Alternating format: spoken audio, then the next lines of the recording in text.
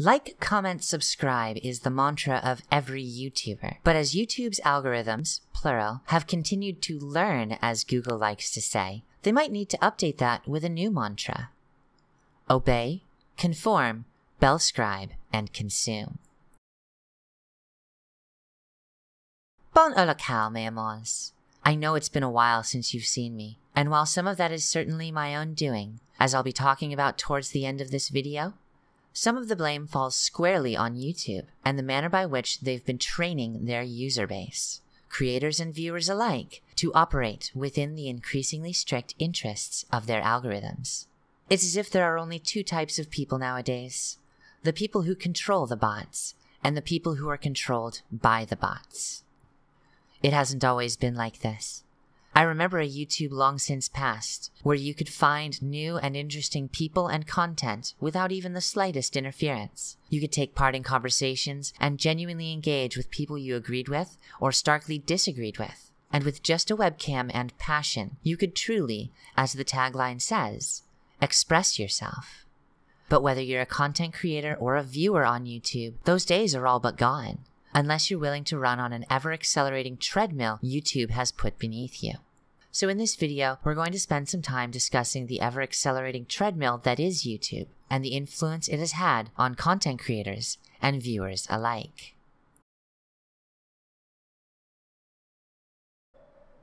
Very often, when you hear about the systems that run behind the scenes at YouTube, you hear the phrase YouTube algorithm. But I think this often leads people to envision a single, monolithic bot, which manages every video from its monetization to its placement on the front page, recommended section, subscription pages, and everywhere else. But that will be underestimating the developers at Google and YouTube. Instead, when you think about the systems behind YouTube, it's better to think in terms of multiple algorithms. Multiple related but separate machine learning produced bots, which serve a very specific goal for the site. Now, machine learning is a very complicated and involved subject that is far beyond the scope of this video. But if you'd like a peek into how these algorithms are made, I'd recommend watching CGP Gray's How Machines Learn, and I'll include a small segment of his video here just to give a bit of context. Say you want a bot that can recognize what is in a picture. Is it a B or is it a 3? It's easy for humans, even little humans, but it's impossible to just tell a bot in bot language how to do it, because really we just know that's a B and that's a 3. We can say in words what makes them different, but bots don't understand words, and it's the wiring in our brains that makes it happen anyway. While an individual neuron may be understood and clusters of neurons' general purpose vaguely grasped, the whole is beyond.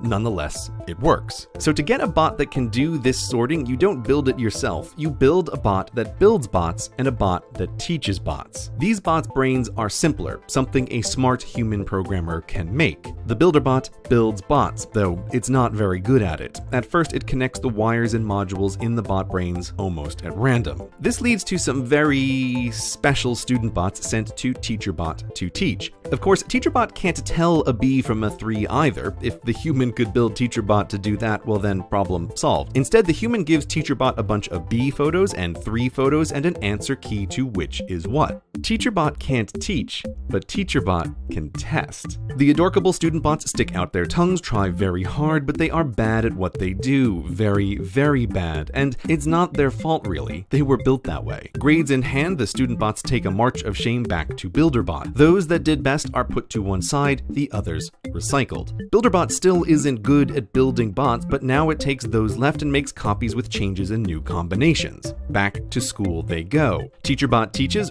tests again, and BuilderBot builds again. And again, and again. Now, a builder that builds at random and a teacher that doesn't teach just tests, and students who can't learn, they just are what they are, in theory shouldn't work, but in practice it does. Partly because in every iteration, BuilderBot's slaughterhouse keeps the best and discards the rest, and partly because TeacherBot isn't overseeing an old-timey one-room schoolhouse with a dozen students, but an infinite warehouse with thousands of students.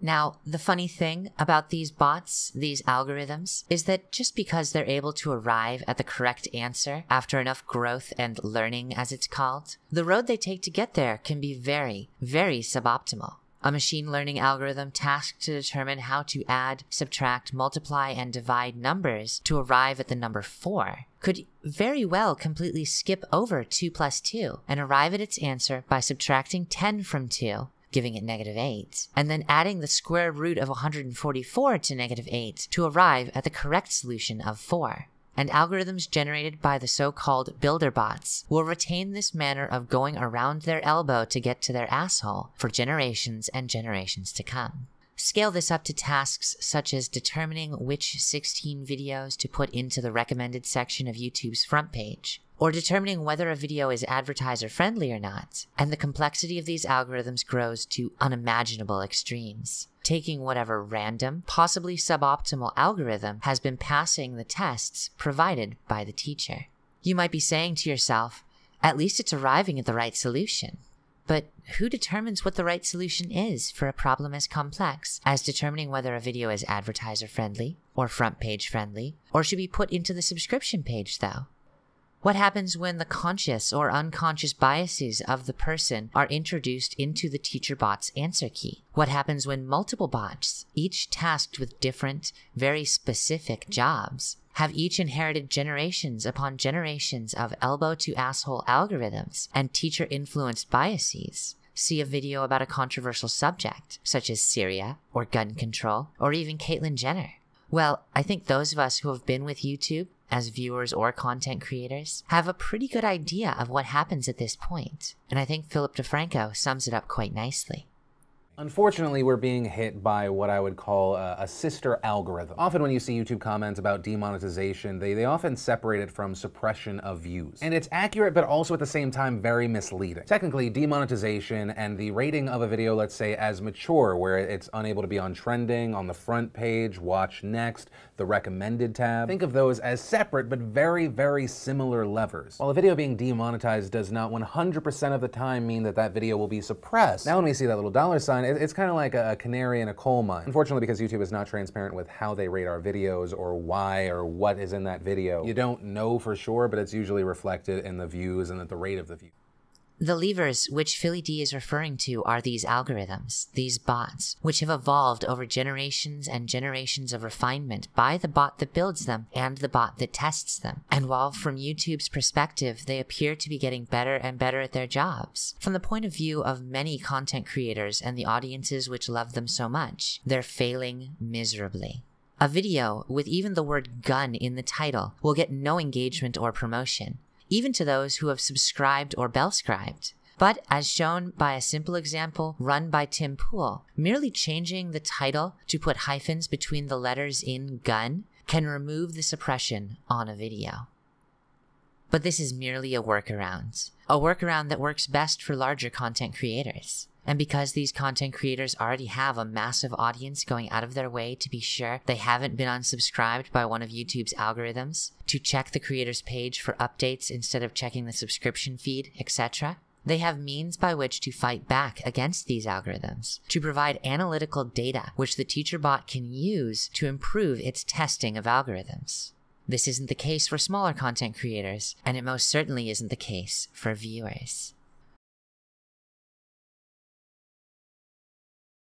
Recently, YouTube's Creator Insider channel made a video which caused a lot of controversy after they revealed that subscribing to a person doesn't actually mean you're subscribed, and even bell-scribing doesn't mean you will actually get notifications.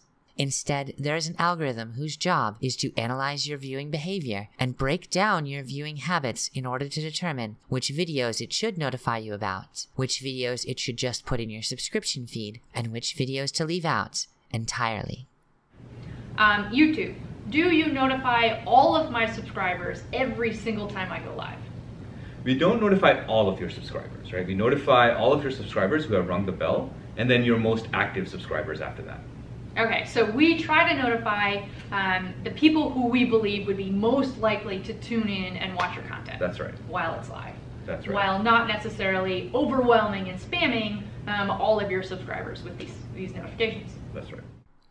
Philip DeFranco was concerned by this and reached out to YouTube and learned that this not only applies to live streaming, but to uploading videos as well, which led to Creator Insider having to publish another video clarifying the difference between notifications and the subscription feed. But this only led to further backlash against YouTube. Before the Adpocalypse and the PewDiePie Wall Street Journal fiasco, when you subscribed to a person, every time that person uploaded a video, it would be placed in your subscription feed defined. This changed when they created the bell, and has changed more and more with time, and a lot of people see this in the same light that they see a recurring bug, in which people are unsubscribed from content creators they really love, but weren't able to watch for a few days or a few weeks due to circumstances within their lives. While subscriptions and notifications are handled by at least 2 different bots, they both seem to have learned something that doesn't quite meet users' expectations. And these users are unable to find videos by their favorite content creators without going directly to the creator's page, unless the viewer schedules themselves around that content creator and engages actively with that content creator. And much like the ever-accelerating treadmill these content creators find themselves running upon, having to publish videos daily, having to change how they behave and present themselves, having to modify their language or scripts, and having to more and more manage their channels in a very hands-on manner just to assure they're able to see everyone's comments and engagement. The viewers have also been placed on a treadmill. You have to catch your favorite content creators live. You have to like, comment, subscribe, and bellscribe. You have to engage on a level that might not even be feasible just to be sure you remain subscribed and receiving notifications from that channel. Not only does the content creator have to make a full-time job out of their social or passion project just to be seen, their audience must also make a full-time job out of engaging with the channel's content in order to continue seeing that content. This is where we've gone past the Rubicon of automating and providing content from creators to the viewers which would want to see it, into the realm of actively punishing both creators and viewers, and the effects have been swift, dramatic, and very obvious. Philip DeFranco and Boogie2988 have produced videos talking about contingency plans in order to maintain the businesses they've created. Sargon of Akkad and others have held streams discussing the dangers of the direction YouTube is taking, and across the site, all but the most uncontroversial, advertiser-friendly videos have seen enormous drops in their view counts, per video and per hour. And likewise, viewers are confused as to why important videos on subjects like Syria, or even the YouTube algorithms themselves, have been all but invisible to them. Many have slated this as the beginning of the end for YouTube, but I have a different perspective on the matter. If I'm being completely honest, it's been quite a struggle for me to even bring myself to create videos of recent. A word that has been used by many people, including Philly D and Sargon of Akkad, is disincentivized. But with me, specifically, it's been outright demoralization. This, mixed with health problems and the need to take any contract job I can, no matter how small, just to make ends meet each month, has made it extremely difficult to even pop open Sony Vegas to make memes and shitposts. Cause I know they won't be seen, I know they won't garner engagement, and while some might think I'm on YouTube for the money, YouTube was something very different from me as far back as the beginning. When I had started my career, as it might be called, on YouTube back in 2015, I had already lost everything. I was just recovering from chemotherapy, living in a housing facility for medically critical homeless people in Seattle, when I created my first videos. And at that time, I had no one else in the world but my dog to talk to. And I wanted to talk about things that no one else seemed to even want to discuss.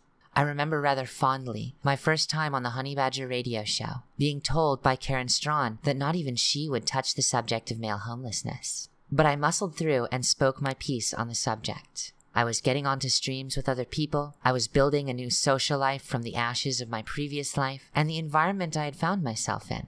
I began branching out into different, equally difficult and controversial subjects, and YouTube became something for me I just couldn't find offline. A means to communicate with people. A lot of people. I've never made it big with YouTube, at best reaching 1,500 subscribers, and my best video only ever reaching about 10,000 views. But that was a lot of people, and it gave me new options, new venues to pursue a better life. It gave me friends and family at a time which I had neither, some of whom have stayed with me from that time, and each of you know who you are. I thank you all so very much. If it wasn't for you all, I don't know what I'd be doing right now. I might have ended up living under a bridge again, honestly. But here's the thing about people like Philip DeFranco and others looking to leave YouTube. It won't actually hurt YouTube's bottom line. Earlier, we spoke about YouTube's algorithms being taught with an inherent bias and using terribly suboptimal algorithms that merely pass the test. But I don't think political or controversial topics are quite what they're biased against. While this kind of content might score low based on the interactions of multiple algorithms, determining the content to be for mature audiences or unmonetizable, the greatest bias YouTube's algorithms show is toward the profitability for YouTube itself, whether in regards to advertising revenue for YouTube's sister company AdWords, or in regards to the passive analytics data collected by YouTube to fuel AdWords and Google search in order to inform advertisers how and where they should place their ads. Now, I know what you might say, but Sevi, YouTube isn't profitable. We've known this for years. And to this, I'd have to respond, no. We only knew that for the period of time around the first adpocalypse. We've had no public information with regards to revenue since then that I'm able to find. And even if YouTube itself isn't profitable, it, like the Android platform for mobile phones, is a primary medium for Google to serve advertisements to you. And advertising is where the majority of Google's profits come from at this time. YouTube might not be self-sufficient, but YouTube and AdWords together are a powerhouse. And AdWords would be far weaker and far less profitable without YouTube. And it is the profitability of advertisements on YouTube, even post-adpocalypse, which have brought us to where we are today. YouTube's algorithms are working exactly as intended, if perhaps in strange and sometimes impossible to understand ways. But the intention is not primarily to serve you the content you want to see. No, first and foremost, YouTube's algorithms work to serve you exactly the advertisements AdWords wants you to see, in a manner that profits Google above all else. Those of us who have been with YouTube as viewers and content creators are merely here to serve this giant analytical engine and assure advertisements have a video on which they can be placed and eyes which will see the advertisements. And everything else is just a memory of a YouTube long since gone. The only way to succeed is to conform one's content creation and content consumption to an ever-growing list of demands by YouTube's algorithms. And even then, even if you do everything right, one elbow-to-asshole algorithm could drop your views by 50 to 90%, all because you're not going to profit Google enough. So what comes next? Some people are leaving the platform, having been disincentivized to use the platform due to the ever-accelerating treadmill of content creation and consumption. But this won't be the end of YouTube. No, the algorithms are working exactly as intended, and as soon as one of us leaves, whether as a consumer or a creator of content, the system will replace us with someone who is more in line with advertiser interests, more in line with Google's political and social interests, less controversial, more profitable, and before long, YouTube will just be broadcast television 2.0. Dominated by the influencers it deems most worth your time and the legacy mainstream media outlets which will replace the more controversial alt-media news channels that choose to leave. And everything else will just be sanitized Fortnite Let's Players, or whatever game is the new hotness for that month. Today we're going to be going over 5 Fortnite YouTubers who've sworn